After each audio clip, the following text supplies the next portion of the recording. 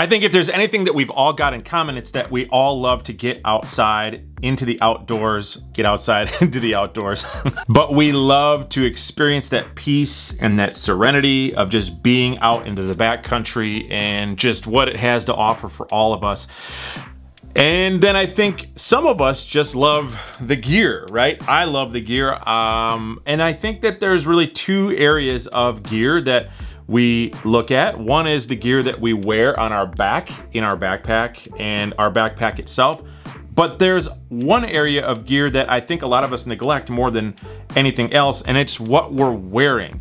And in today's video, we're gonna talk exactly about that. See, I found a layering system that I think is a top-notch, one of the best on the market, if not the best on the market, and it's by a company called Outdoor Vitals. Outdoor Vitals reached out to me last November and they sent me a pair of prototype pants. I got them in the mail, and like a lot of gear that I get in the mail, it just kind of sat on a shelf and I really didn't think much of it until I actually decided one day, you know what, let me just try these on. And I tried them on, and my first thought was that they are a very athletic fit, and I don't normally wear athletic fit, but then I went and showed them to my wife, and my wife was like, ooh, baby, you look so good in those pants. And I was like, oh, well, you know. But my wife liked the pants, which tells me that outdoor pants can actually look good. So as we begin to talk about layering and backpacking clothing, one thing you will not see in this video is me modeling any clothes. So fear not. I will not be the fashion model, I promise you. I'll throw in some B-roll of a recent trip of me wearing this stuff so you can see kind of what it looks like, but I am not gonna stand up in this room and wear this stuff for you guys and try it on. You do not want to see that, I promise. I will save you the torture.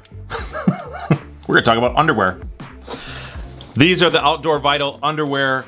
And the reason I wanted to talk about these is because it's part of an important layering system, right? You gotta, don't go commando. Just don't do it. It's not a good idea. You don't want to go into the backcountry commando. Chafing is not your friend. A good pair of underwear, seriously, will make the difference between a good trip and an epic fail of a trip. If you start to chafe, it's terrible.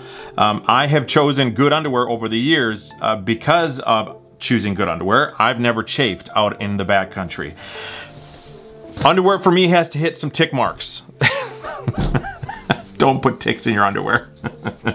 Underwear for me has to hit a few specifications. One, it has to be long enough that it goes down on my thigh, that while I'm hiking, it doesn't ride up and get balled up to where it's really uncomfortable and I'm constantly trying to like adjust it through my pants. And I'm sure you probably know what I'm talking about if you've been there. And two, it really can't be any type of cotton. It's gotta be something that's gonna wick the moisture away from my body, and it's gotta dry quickly, because underwear, underpants is not gonna dry as other stuff that you're wearing because, well, it's covered up and that moisture is gonna get contained. This company has developed a very unique fabric. On the inside, it's actually a merino wool. If you don't know much about merino wool, it's a natural fabric, but it is moisture wicking, and it has properties inside of it that are antibacterial, which means that it doesn't smell bad. So you can literally wear something like this for days at a time and it's gonna resist odor, which is always a good thing if you're hiking with other people or if you're in your tent by yourself. You know what I'm talking about? And on the outside, it's got a polyester material that's almost like got holes in it. I don't know if you can see that. Like a jersey material. And what that's gonna do is it's gonna take the wicking of the moisture from the merino wool that reduces odor. That's gonna put it onto this polyester that's going to evaporate, what they claim, 4 times faster than other materials, which is a huge feat and a huge claim out in the backcountry when you're trying to dry out quickly. If you've had to, you know, experience inclement weather, or maybe you had to cross a river or stream, or you're sweating a lot. But getting that moisture off your body is always a good thing, especially if it's quick. In the cooler months, they offer a thermal underwear made out of the exact same fabric, which is really cool. And what's unique about these though is that they have a zip off that completely zips off both legs.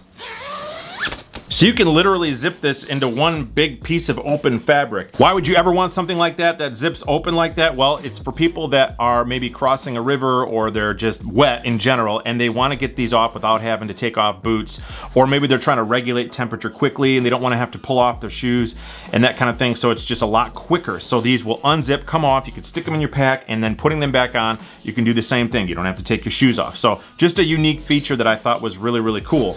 Oh, one more base layer is this hoodie, which is made out of the exact same material. It's got the merino wool on the inside and it has the polyester on the outside, that jersey material. This is the type of material that I would wear in the summer or the winter because it was definitely warm during the day in some spots, where this actually kept me cool from the sun beating on me. I do not want to get sunburned while I'm out there. And then I want that quarter zip here where I don't have to take the whole thing off. I can just kind of unzip it a little bit and vent heat. I prefer that more than anything for like a base layer. And I do like the fact that I can get a hood on here so that if it does get windy or cold or anything like that, or the sun is bothering my neck, I can flip this up quickly and have some sort of sun protection and keep me a little bit warmer while I'm just wearing the base layer. These are the Outdoor Vitals Satu S-A-T-U Adventure Pants. These pants needed to look good, and they do look good. These actually look good enough to wear pretty much anywhere. You could almost wear these business casual. For you pocket guys, it does have pockets. It's got a really nice zipper cargo pocket on one pant leg. I like the idea of just having one cargo pocket because I think it helps to keep gear at home when you have less places to keep gear. And this doesn't look like some nerdy dad cargo pants, cargo pocket, khaki looking thing. This is a really sleek design where the zipper is put right into the side of the pant leg. I also think it's cool that they went without zippers on the back pockets here, if you could see that. This is just sort of a fold over flap, which I'm glad they have a fold over flap because that keeps things from, you know, popping out of your pockets when you don't want them to pop out of your pockets. Also, the material that these pants are made out of is a very interesting fabric, something that I've never experienced before on any type of pants. It almost feels like a pair of pajamas, like when you're wearing them. It doesn't look like a pair of pajamas by any means, but it almost feels as soft as like your fleece pajamas. So I wore these to sleep for 2 nights and they were wonderful. They were super comfortable. But this is a Japanese mechanical fabric, according to Outdoor Vitals. What's interesting about these is that it still stretches, and it really stretches. Like if you can see the bottom of the pant leg here, how that stretches, there's no spandex in here, which is also interesting because a lot of stretchy pants out there, a lot of stretchy pants, have spandex in them. The problem with spandex is 1, it doesn't evaporate very easily, and 2, spandex, if you've ever wore spandex before, it can stink really bad. This has no spandex in you, so when this pulls the moisture away from you, it's not gonna smell and it's gonna evaporate much quicker. I also thought they did a really good job of making sure that everything was double stitched. The only place that I noticed it wasn't double stitched is right here at the bottom. There's a hem here, if you can see that, there's just 1 stitch going across the bottom, which really is not a big deal at all. Speaking of the hem and the bottom of the pants here, I thought this was a really cool feature. There's a pull tab right here on the inside of the pants where you can tighten this up. Say you're crossing water and you know you want to put these over your boots, or for whatever reason, you can tighten these up and it can bring even more of that elasticy feel to the bottom of your pant leg and tighten up around your pants for whatever you need it to do. They obviously have belt loops here. You can see the belt loops, but they also included a sort of like just a tightening system right here in case you don't want to wear a belt. And all you do is pull on this, tightens them up, lift this right here, loosens them up. On the side here, they have a hidden zipper that opens up to vent the pants. So all you do, unzip this, and there's literally a mesh material there. It's dark enough that you're not gonna see through it, but it vents. And this is a good, probably 10 inches of ventilating right here. So, and it's wide.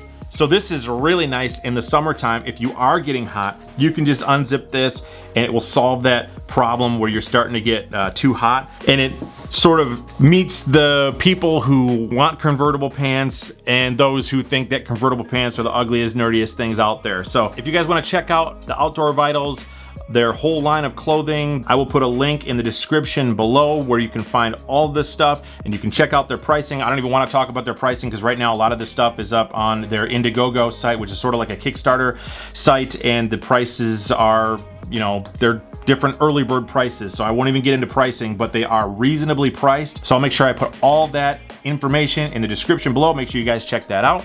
If you guys like this video, make sure you hit that like button. Also subscribe for more. Hit the bell notification so I can send you a video every time it's released, and I will see you on the next one.